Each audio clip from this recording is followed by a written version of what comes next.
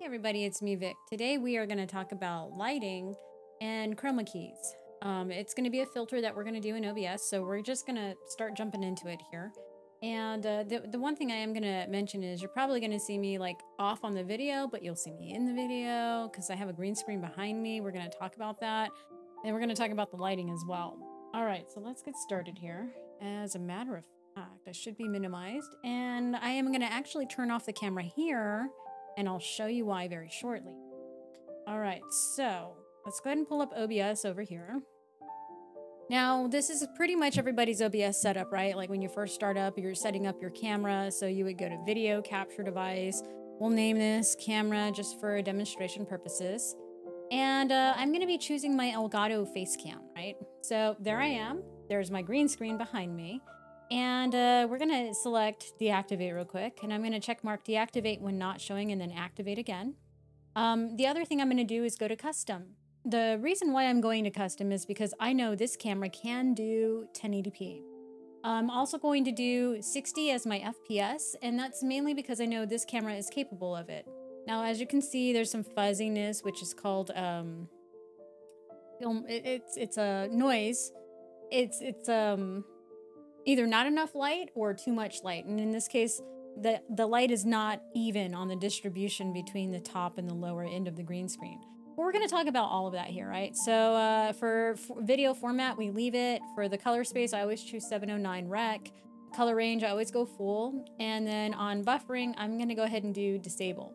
The reason why I do this is because I treat it just like I would my capture card. So there I am, full screen, right? Here we go. So I'm going to lock this in place. Now, how do I get rid of the green screen? More importantly, how do I get the light proper on my face, right? So I used control panel. Oh, you know what? I don't think Elgato has like a little pop-out thingy. So I have Keylights, and it could really be any light. Depending on the light that you have, either you have the light shining on you, side of you, above you, or it's bouncing off the wall. And in my case, it's bouncing off the wall. I don't think I have a way to show you. You know what? Maybe I do. Hold on. I may be able to do this. Give me just a second here. Might take a minute, but let me set up something real quick. And I just got to find it on my phone here. All right, everybody. So I'm using my phone to show you all the lighting that I have bouncing off the walls here. Okay. So lighting is very important. And as you can see, these lights are not only bouncing off of my wave panels, but they're bouncing to produce enough light that basically the wall is lit. So that way it hits my face at the right angles. I don't think we need this on anymore.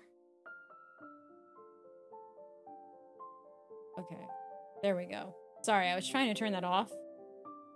So I realized that in order to use this particular app, which is the Epic Cam, I have to have Camera Hub open.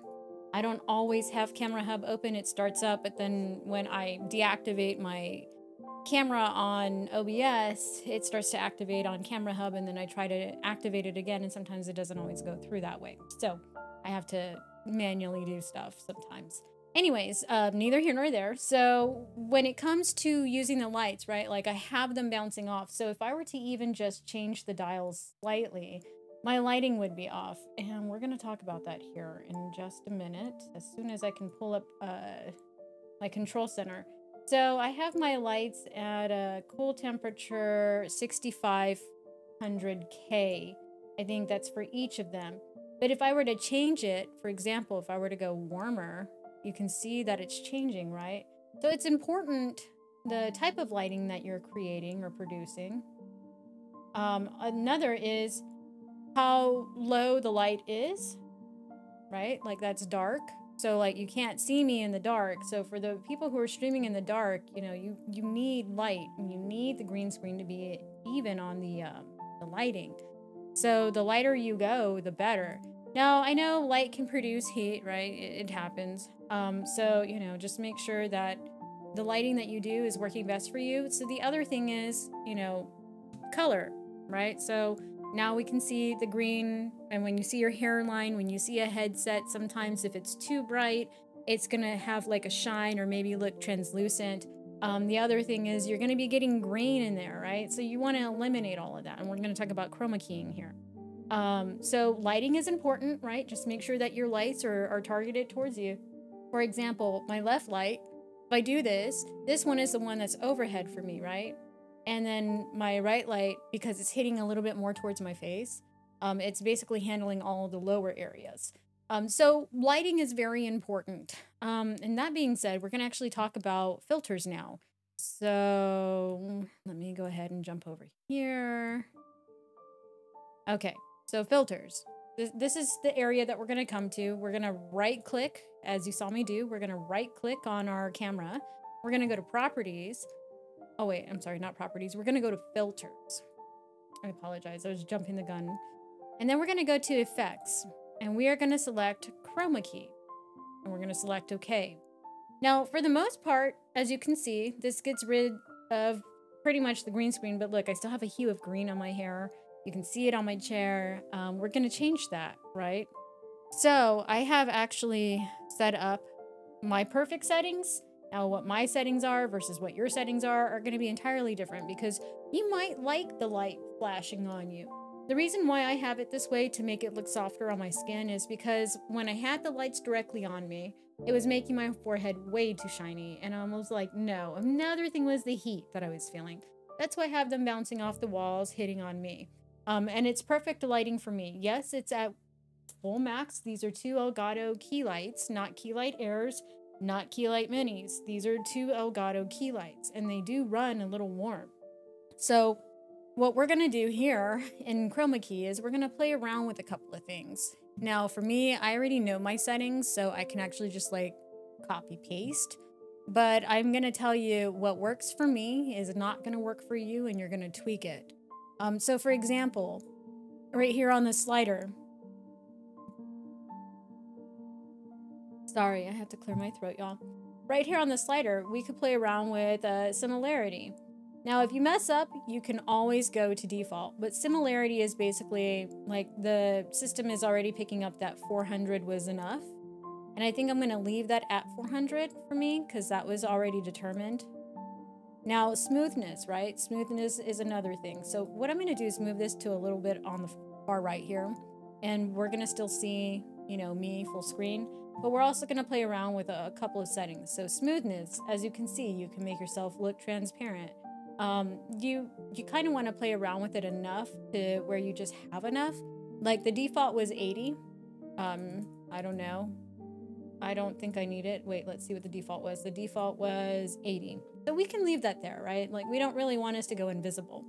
Color spill reduction. So key color spill reduction. This might be the thing that we would play with, right? So like the higher you go, the more it takes out that green. So as you can see, look, the hue of green that's bouncing off of me, starting to go away. 130, I'm still getting a little bit of hue of green there, maybe 140. Let's round it off to 150. 150 seems like it's a great idea. So now as I'm moving, you all don't see any green, right? So you see like brown, you see my skin tones, you see the chair being black. You don't see green anymore. And that's what the key color spill reduction does for you. Now, do we need to change the opacity? No, because this is what happens. Yeah, you don't need to change that. Do we need to change contrast? You know, you can. The higher you go, actually, you know, it's probably better to play with the sliders, but this is what contrast does. We can go darker, right? But we want it to be normal. So let's just put that at 0, 0. There we go. We don't need to change that. Like, it's fine. It's standard settings. Brightness, on the other hand. So this is going to overexpose us, right? And we turn into like the Apple TV or the Apple commercial from like back before the millennia. And then the darker we go, right? There we go again. So, you know, it's just a matter of playing around and tweaking things out until you find what you like. Like, you know, this might look sharp, but, you know, it's making my features look way too dark. And that's what, 0? So that's normal. It looks like we might need to go a little darker, huh? So this is where you come in here and you play around with it so you don't look super washed out either. Probably doesn't help that I chose a shirt to wear that was extremely busy with noise. So, you know, you could tone down the brightness a bit. But now look, like my chair is getting a bit of gain here. I mean, not gain, but noise. All right, and then gamma.